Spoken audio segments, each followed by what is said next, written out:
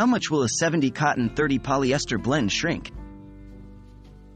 Hello everyone.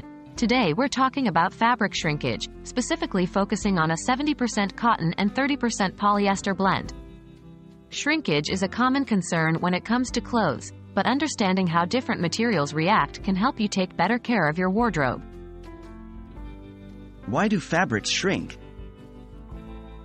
Before we dive into the specifics of our 70/30 blend, it's important to understand why fabrics shrink in the first place.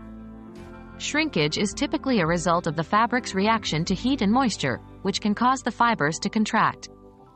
Cotton is a natural fiber known for its tendency to shrink, while polyester, a synthetic fiber, is more resistant to this change. How much will a 70% cotton, 30% polyester blend shrink?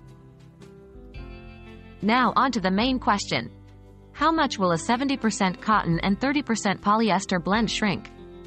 There's no exact percentage as it can vary depending on several factors like the fabric quality, how it's woven, and the heat it's exposed to.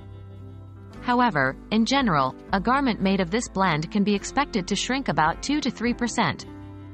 It's less than 100% cotton clothes which can shrink anywhere from 5% to 20%. The polyester in the blend makes the fabric more stable, hence limiting the shrinkage.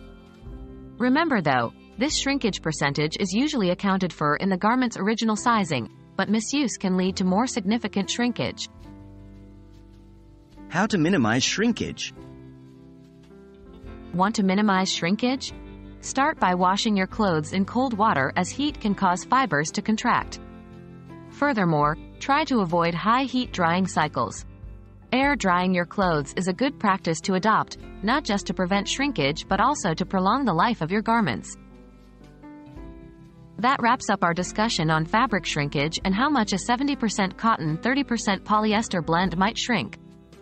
Remember, while this blend is not as prone to shrinking as 100% cotton, proper care is still essential to keep your clothes looking their best.